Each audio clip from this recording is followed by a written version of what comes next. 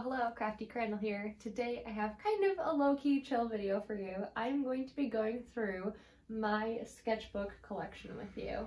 Now, by sketchbook, I don't mean like a pad of paper.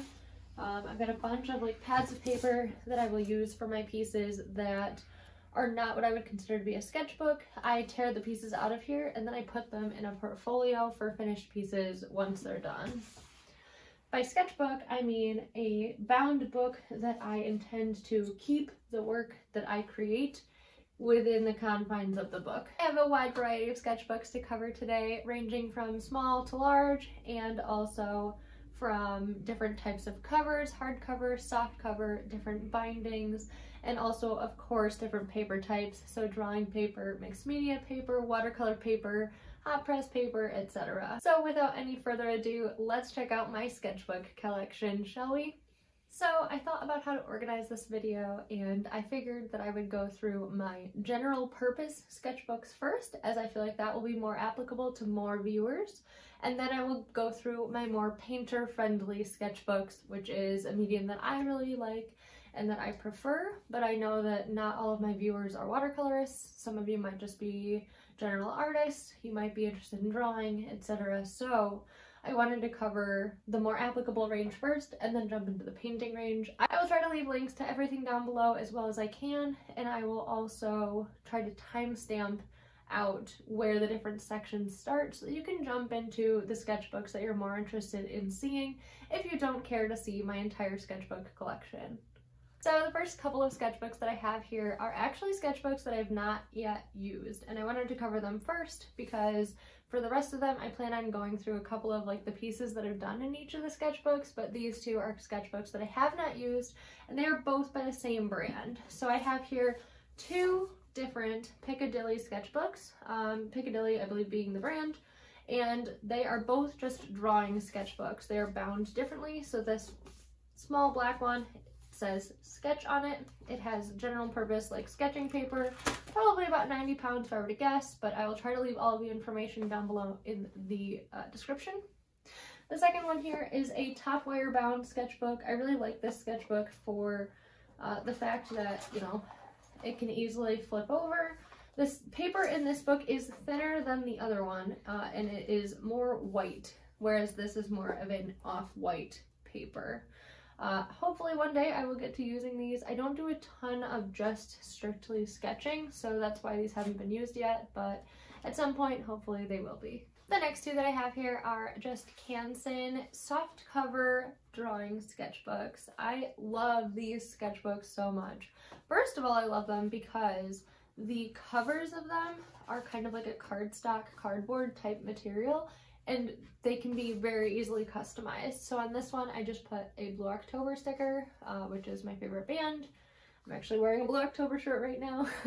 And then I also have here my old Inktober sketchbook, which I have shown in a video. I will try to link that up above in the cards if you're interested in seeing the full tour of this sketchbook.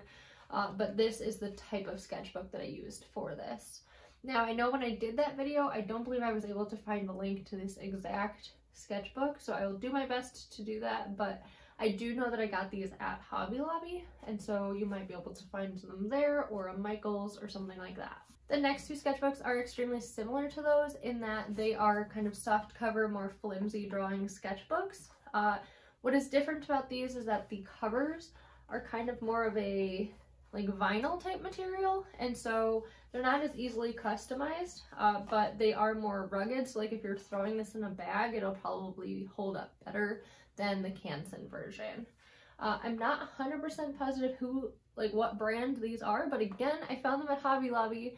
I found them because I was trying to find the Canson ones again, and these were all they had, so I picked them up. I've used them, I like them, and I hope to continue to use these. These are really great for travel. I use them a lot when I go on trips because they're really easy to fit in your luggage, and then you have something to draw on while you're on vacation. This next sketchbook was really interesting. So I found this, I think, at Target, and it's not really intended to be a sketchbook, I don't think. It's more so intended to be like a journal or just like a notebook that you write in. So this is the Hallmark Hallmark branded journal, and I really just loved the cover of it. It has a magnetic closure here that I really like. I think that that is kind of a fun little touch. And the paper in here isn't bad for sketching. It lays very flat, and it's got like the 3 bindings like you'd see in any normal sketchbook. So really a nice find.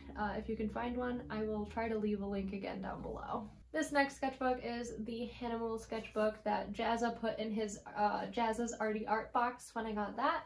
And so it is a hardcover sketchbook this time, and it is just a really nice drawing sketching paper. It is pretty heavy weight.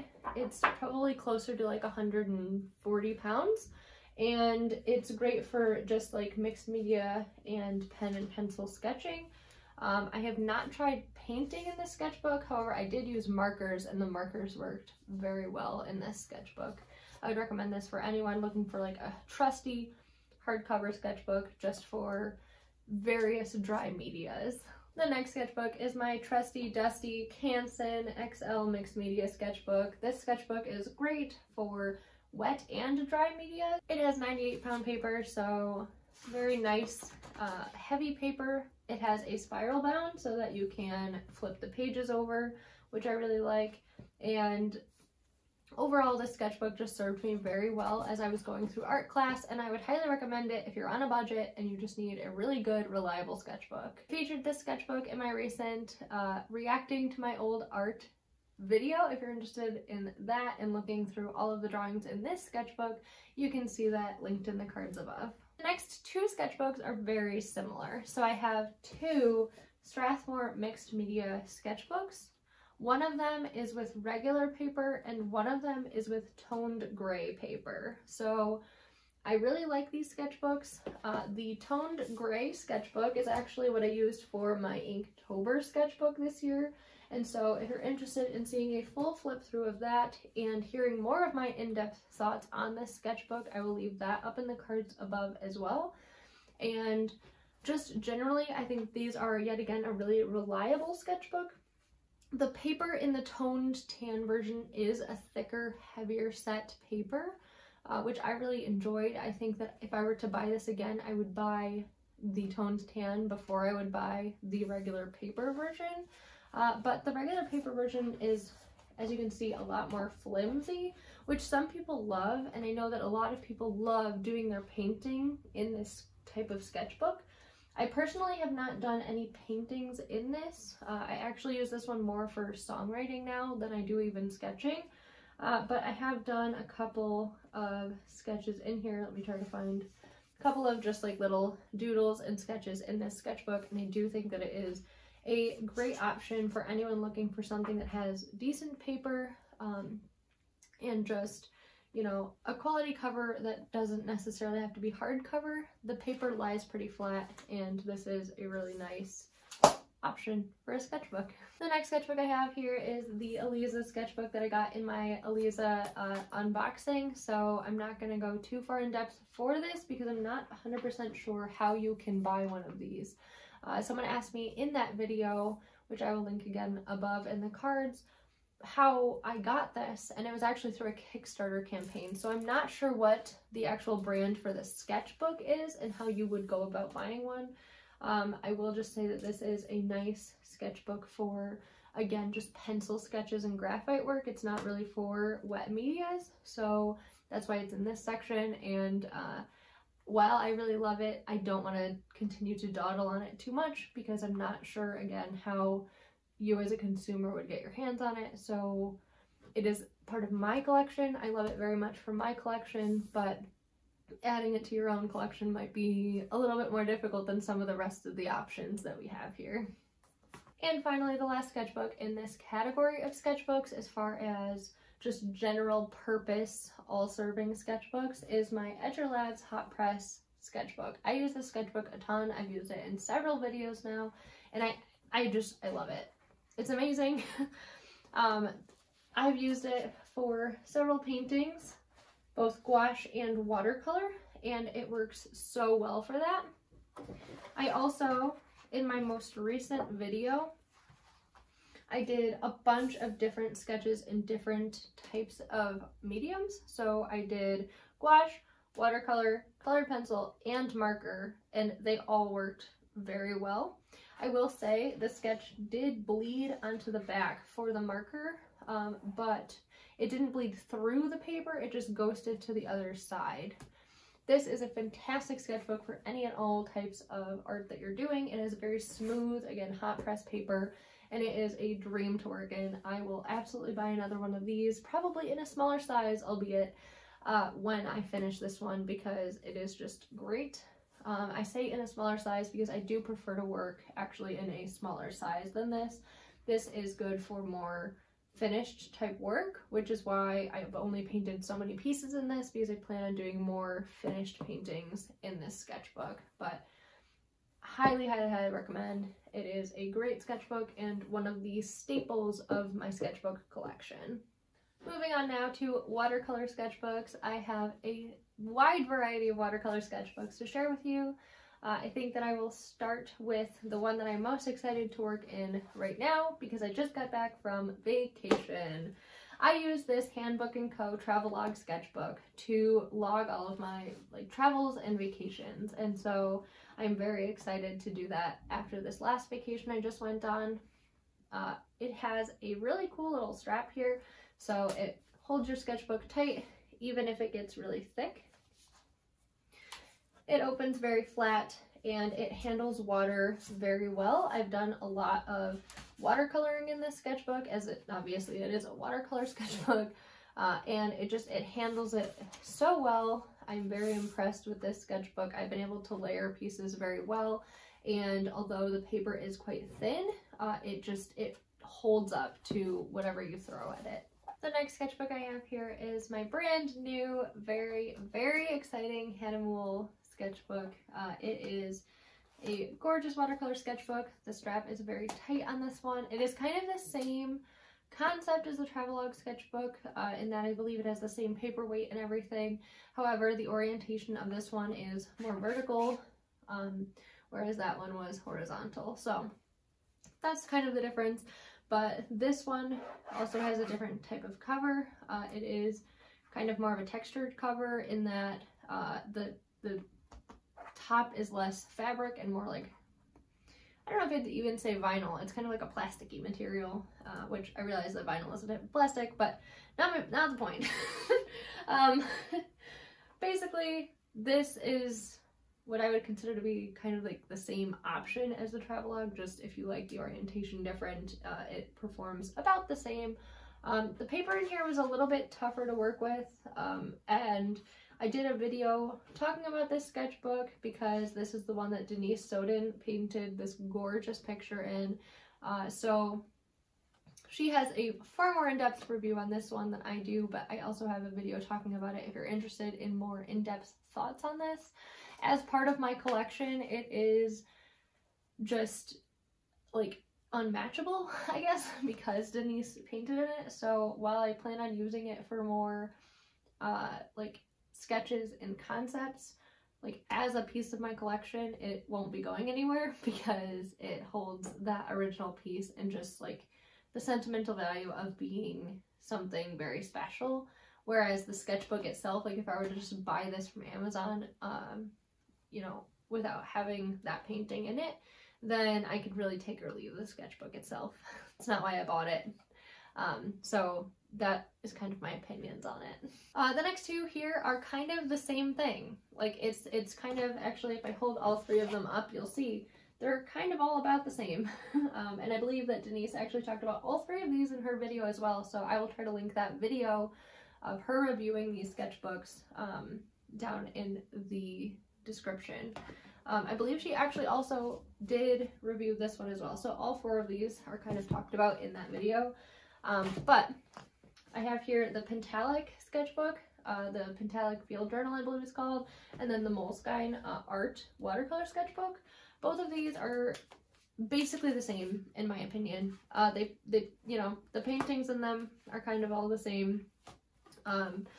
The paper quality is just about the same. The Pentalic one has a far more gritty paper, which I kind of prefer, but as far as like being able to to paint in them. No real difference. I really like both of these sketchbooks. This is the size sketchbook that I prefer. So I think it's like 8.5 by 5.5. This size sketchbook works great, and these are solid options for watercolor sketchbooks if you're looking for easily traveled and just really quality watercolor sketchbooks. The next sketchbook I have is a little lower on what I would call the quality scale, if you will, but I've really enjoyed working in this sketchbook. I've been working in this sketchbook for quite a while now. It is the Handbook Paper Co. Field Watercolor Journal. It is square in size, and it has fluid watercolor paper in it, and it just, again, it has worked so well. I love the binding of this, like, at the same time, like, I really like how this can, like, lay flat like this, but at the same time, I love being able to just flip the page over as well. So I like having a lot of options in my sketchbooks, which is why my collection is so enormous. You do not by any means need this many sketchbooks. Like, I promise you, you don't. So this sketchbook is just really nice. I've been really enjoying working in it. I am almost done, only this many more pages left, and then I will be doing a sketchbook tour video on this guy. And then kind of along the same veins as that, I have this more vertically oriented sketchbook that is, again, bound on the top here. This is kind of like the Pentalic version of the Handbook Co. Field Sketchbook. I haven't done a ton of work in here. I had kind of a concept in my head to do a Tremonti themed sketchbook, but I didn't really follow through with it. So yeah, I wrote all of the concepts for all the pieces that I wanted to do, and then never actually painted any of the pieces. So I might return to this sketchbook. I really like it. Pentalic, again, has more gritty paper than I think a lot of other places, and I really like their paper. So if you're interested in more gritty watercolor paper, this is a great sketchbook option for that.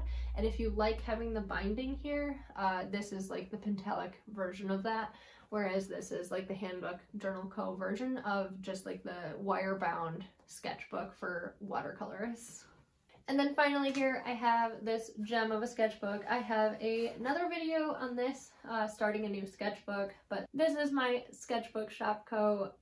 Journal, watercolor journal. It is handmade. It is bound with an old book, and so the binding is all done by hand using Fabriano watercolor paper, and so they hand bind it, they decal the edges. There's a ribbon to keep your place, and also a strap to keep the sketchbook together. This, again, is like a staple of my collection. I love this sketchbook so much, and I am so excited to have it in my possession. I haven't used it a ton yet because I, again, have like a theme for this sketchbook. So I did a video painting this piece, and then I've done one more piece since then, and I want to do different song illustrations in this sketchbook, and so because it has a specific theme, I don't reach for it for my everyday sketches as much. But that doesn't mean I don't love it, because I absolutely do, and I think that this is just the perfect addition to anyone's sketchbook collection. If you don't have a handmade sketchbook, I highly recommend that you purchase one either from this company or from any of the amazing Etsy sellers that are out there trying to, you know, support them and just making sure that the art business as a whole stays alive through both the large corporations and also the independent sellers. So with that, you guys, I want to thank you for watching my sketchbook collection. I know it is a lot of sketchbooks. Please let me know if you want to know my in-depth thoughts about any of the other sketchbooks. I have videos linked for you in the cards pertaining to all of the sketchbooks that I have like a dedicated video for, either in the form of a sketchbook tour or like a sketchbook unboxing, that sort of thing. But if there's any other ones on the list that you want me to go through like more of my thoughts on, or if you want to just leave a comment asking about any of the sketchbooks that I've tried, I would love to hear it. I will talk to you guys next time. Please be sure to like and subscribe if you're interested. I post new art-related content every single Tuesday and occasionally on Fridays. Thank you guys so much. Bye!